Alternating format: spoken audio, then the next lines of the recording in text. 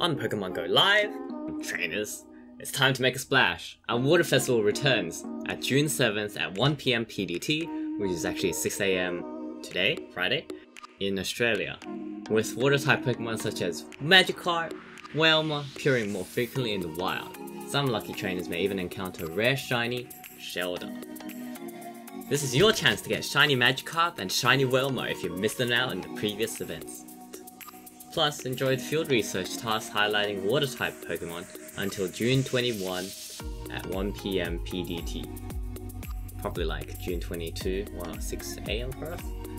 Alongside increased appearance of water-type Pokemon appearing all over the world, you'll be able to earn 3 times Stardust for catching water-type Pokemon. Keep that in mind, only water-type Pokemon. Plus, 2-kilometer eggs will hatch exciting Pokemon such as Totodile, Mudkip, and Coolfish.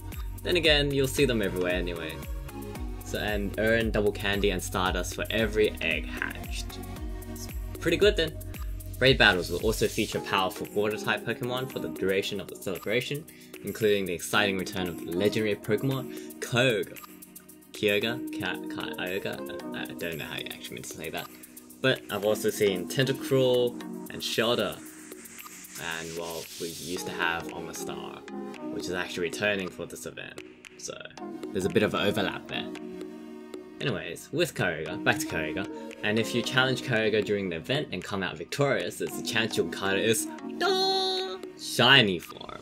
So, trainers, dive on in this water-focused event before it ends on June 21st. I'm sure as you many know, if you're in Melbourne, and its weather's pretty erratic. Then again, it was predicted to have really heavy rainfall. But just as happens, just when this water festival event starts, it's pouring whole day, or at least the morning. Haven't been out for the rest of the day. So suitable, probably water boosted water Pokemon. Heck yeah. I'm off.